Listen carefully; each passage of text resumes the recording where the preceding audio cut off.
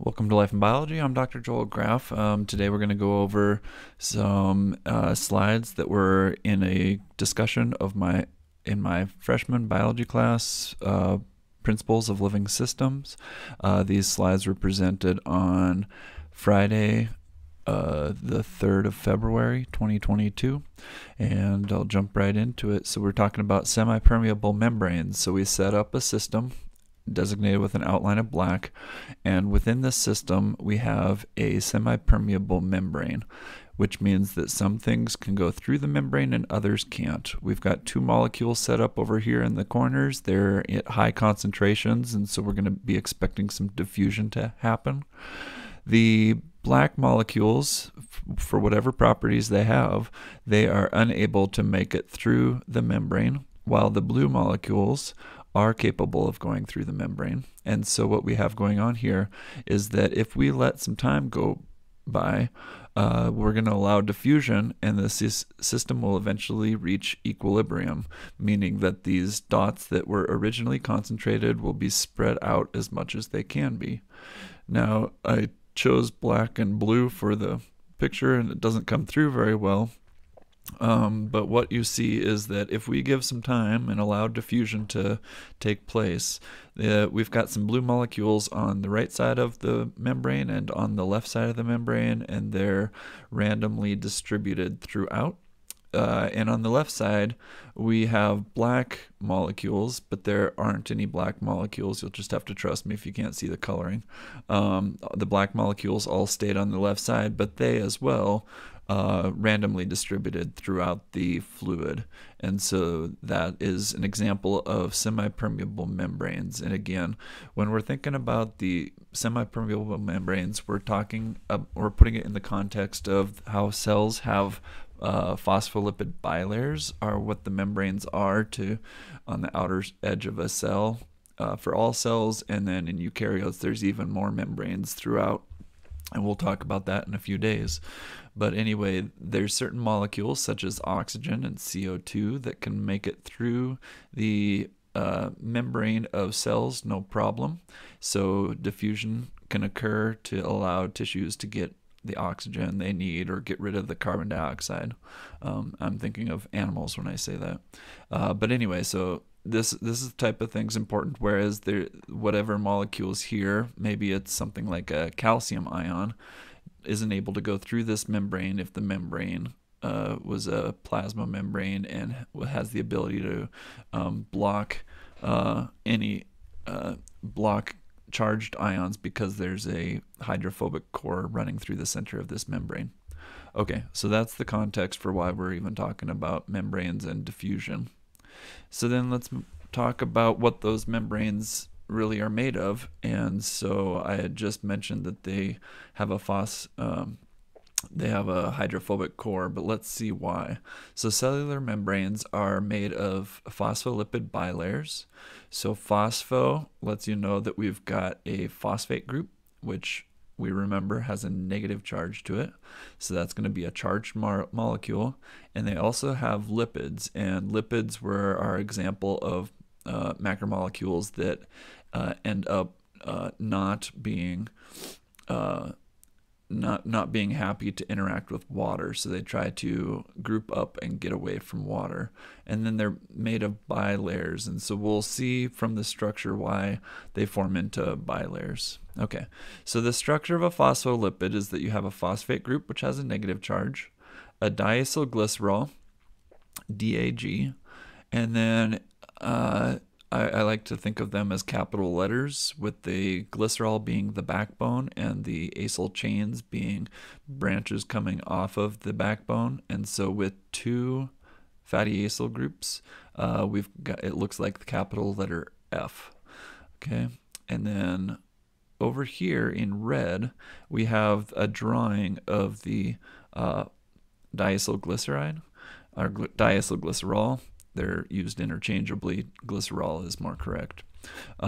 We've got the polar group is going to end up connecting to the third carbon, because the first two carbons were, like on this F, have the fatty acid chain. So I have my F drawn tipped over onto its front. So if you take a second, you can see that this looks like a capital letter F, with the glycerol being the backbone and these fatty acyl groups being the cross pieces on the letter F.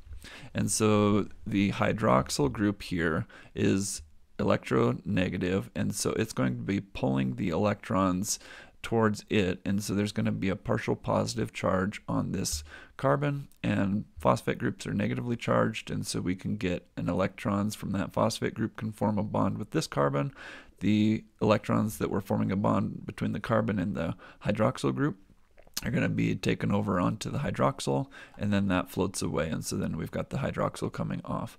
But anyway, so after that little bit of organic chemistry goes on, we have a polar group stuck onto a glycerol backbone, and it has the two fatty acids. Now I drew it like the F like this, and then I've got the polar group going the other way. I'm going to show you here in a second why I have the polar group going this way instead of being like the third bar of the F to make it an E. Okay, so this drawing all the carbons and oxygens out, and I even got lazy on those. That's a lot of work. I brought it down to just an oval to represent glycerol, and then a couple ovals to represent fatty acids, and those are that's kind of a shorthand way of doing that. And then I've got the polar group there. So even though I took all sorts of shortcuts when I made this drawing of a phospholipid, we can even shorten it up more, so that a circle with two legs coming off of it is another way that you could draw a phospholipid. We just have to understand under the hood that this circle on the top includes the glycerol plus that polar head group, and that the tails are nonpolar.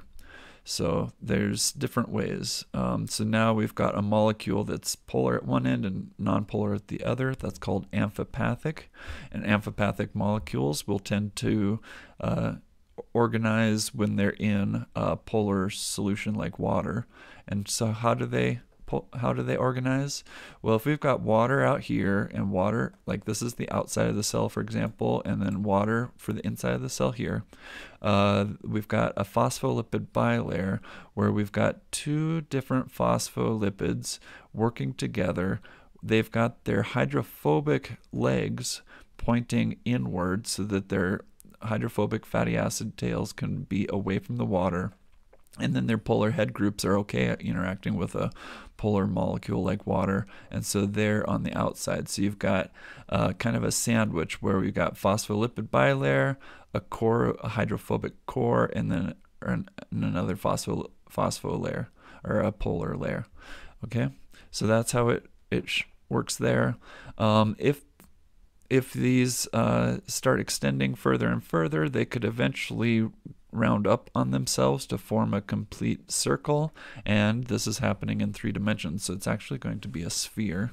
You can get what's called a micelle. So I started drawing the phospholipids here, and then I decided to get lazy and I quit drawing them.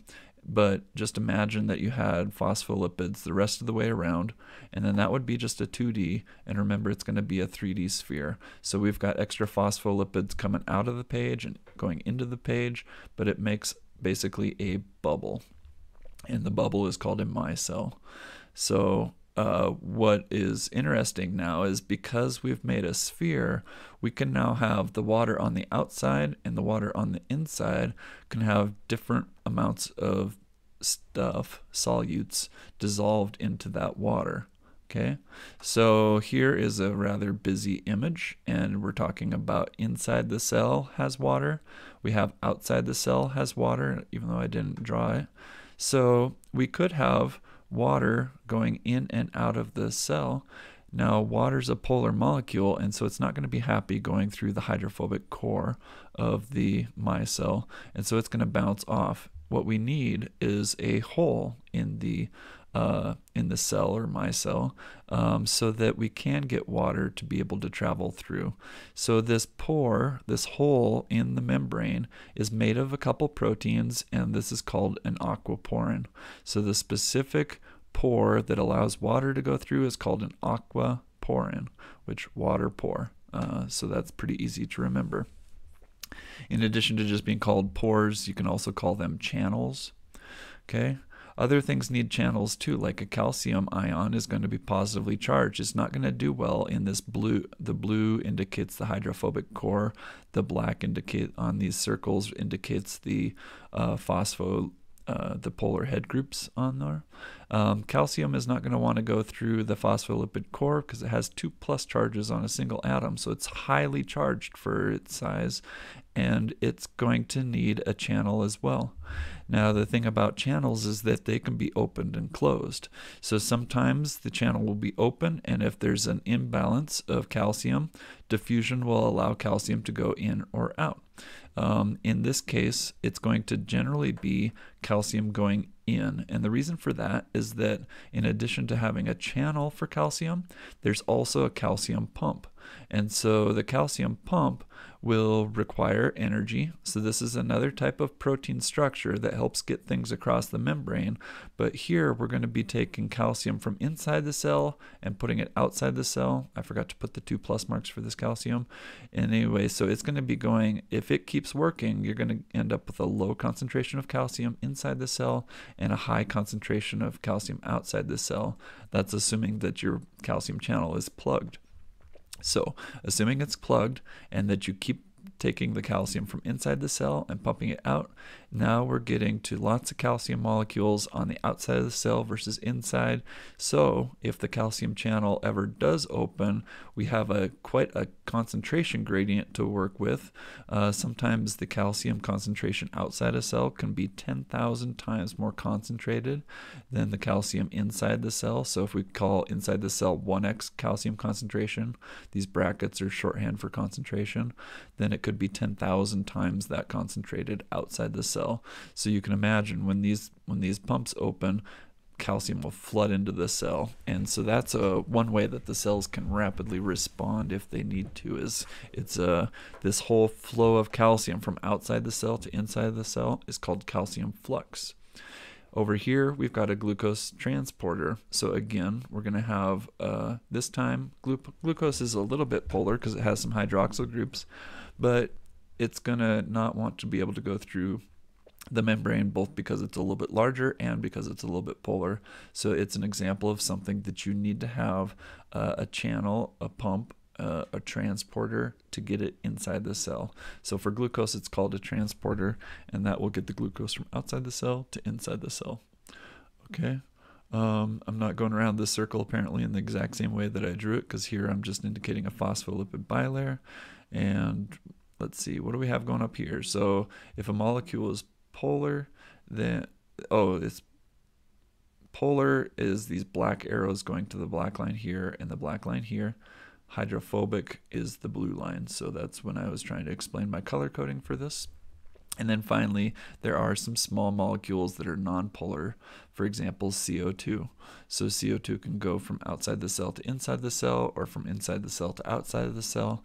It can do that by diffusion, and it passes right through the bilayer, and it can move based on any concentration gradients. Okay, so we talked about a Nobel Prize winning experiment. In this experiment, we had diffusion, which you go from a high concentration to low concentration. But if we talk about diffusion of water, specifically water going down a concentration gradient, it's called osmosis. But just like the other type of diffusion, it goes from a high concentration to a low concentration. Now remember, water is going to be a solvent. So when we think about water and its solutes, if we have high concentration of solutes inside of a cell and then low concentrations outside of the cell, then that would tell us that the concentration of water inside the cell was low because the high solute concentration was taking up space. And so just by the fact that there's only a finite amount of room within the cell, the water concentration needs to be lower, which means that outside the cell, it would be a high concentration of water. In this case, we're talking about a frog egg, and I'm describing the Nobel Prize winning experiment. And in this frog egg, if you think about it, they need to be these eggs that have a little tadpole growing inside of them, or embryo tadpole growing inside of them, and that they're going to have lots of stuff inside the cell, and they're going to be sitting in a lake that has fresh water, and that's going to be a very low concentrations of solutes outside of the cell. So the frog egg has low water concentration inside and high water concentration outside. Now the cells do not have many aquaporins in it, if any. But here I'm drawing as if it does have an aquaporin, and if that happens, water would run into the cell. So let's talk about the experiment. These cells have a naturally very low level of aquaporin in their surface. Maybe it's even 0, I can't remember. But if we put a bunch of eggs in water, and you don't do anything to those eggs, 100% of the eggs should be stable over time. However, if we add DNA into the cell, and the DNA gets transcribed and translated into the aquaporin protein, so that now we've got lots of aquaporin on the cell, then we're going to set up a situation where the high concentration of water outside the cell, the low concentration of water inside the cell, will cause a flood of water into those cells. And because it's just a phospholipid bilayer, it's held together not even with covalent bonds, and at some point the pressure inside this frog egg would get so high that the frog egg would burst.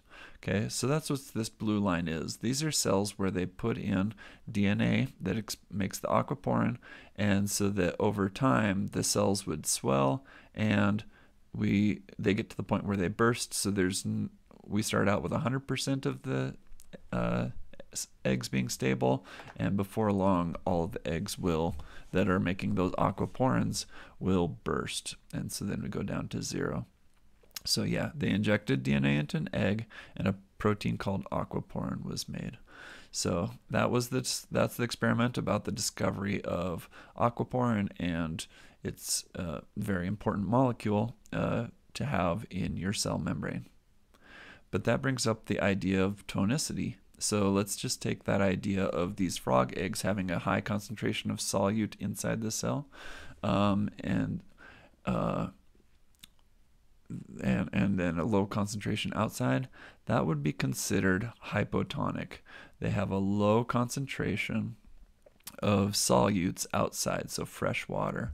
So I'm drawing 6 different figures here. Go ahead and pause the video and draw these out. But how this works is, in the first case, is exactly what we just saw with the frog egg. Because there was a high concentration of solutes inside relative to outside, it means there's a low concentration of water inside relative to outside. So if we have aquaporins, you're going to have more water flowing into the cell than water exiting the cell. And it's hard to read this writing right now, but this was an arrow pointing in, a big arrow pointing in and a small arrow pointing out. And so the overall effect is that water is going to go in, and it's going to swell to begin with. And as water goes in, now you're starting to get closer to having equal levels of water inside and outside. But at some point, if too much water goes in, the cell will burst.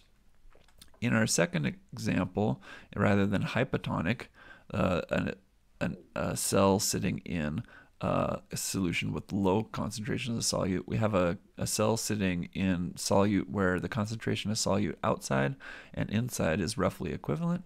And in that case, you've got water that can flow out and water that can flow in, because diffusion is kind of a random process. It means that the flow, the arrow size are the same, the flow in and out of the cell is the same, and so then the pressure within the cell doesn't change. And finally, if we have a cell where we are in a hypertonic solution, the water will end up going out of the cell to try to dilute the liquid outside and allow the solutes to become more concentrated. So in this case, the cell would shrink, and it'll shrink down to the point where those solutes inside the cell get concentrated until they're equal with outside. And if this is an extreme enough scenario, the cells could die from this shrinking activity. Okay, the top row was all animal cells or like the frog egg. The bottom row of cells are plant cells. So I stuck with red to indicate the plasma membrane, but I switched to blue to indicate that there is a cell wall around each plant cell. Within this plant cell is a water vacuole, and in the water vacuole there's solutes that are in there, and outside of the cell there's going to be water, and there's going to be concentrations of solutes inside and outside the cell. So if the plant cell is in hypotonic solution, that is, the concentration of water is high outside the cell and low inside of the cell, it means that you'll have an overall water will overall go into the cell. But unlike the animal cell that would swell and maybe burst, the plant cell can only swell so far because it has a cell wall. So this is like putting air in a basketball, where the cell wall is like the basketball cover, and it won't expand past a certain amount. I mean, you could really overdo it and eventually blow up a basketball, but for the most part, it's a nicely inflated basketball. Or if we wanted to use a scientific word, it would be turgid, Turgid. Meanwhile, the plant cell, where there's equal solute inside as outside the cell, meaning the amount of water concentration inside and outside is also equal, you're going to have the equal flow of water into and out of that water vacuole and into and out of the cell. And in all, you're going to have the cell, if it started out kind of limp, it's going to stay limp. If the cell started out turgid, it'll stay turgid. It'll stay at whatever pressure it was. Meanwhile, in the final example, where it's hypertonic, you have a high concentration of salt outside the cell, which makes the relative concentration of water low. Then that makes the water inside the cell high. And what we're going to do is we're going to have an overall net movement of water out of the cell rather than into the cell. And a plant cell will shrink or become less pressurized. And so that's kind of like a basketball that's been deflated a bit. And so the word for that is flaccid. So over here we had turgid for being high pressure. And so then your plant doesn't look like it needs watered. Once your plant starts drooping, it's because it doesn't have enough water. So you're going to throw in, it's going to start shrinking down. Okay, that was a really long extended discussion of hypertonic and hypotonic, but I just want to go over that real carefully because it's so easy to, when you hear hypo means low, you just have to remember that's talking about the solutes. And since the water is the solvent, if the solutes are low outside of the cell, the water is high outside of the cell. And you have to think about what the water is when you're thinking about the net flow based on diffusion, or based on, in our case, the word is osmosis. Okay, well, that was a long rambling discussion. Hope you got something out of it, and I will stop streaming now. Okay, this has been Life in Biology. Like and subscribe, or not.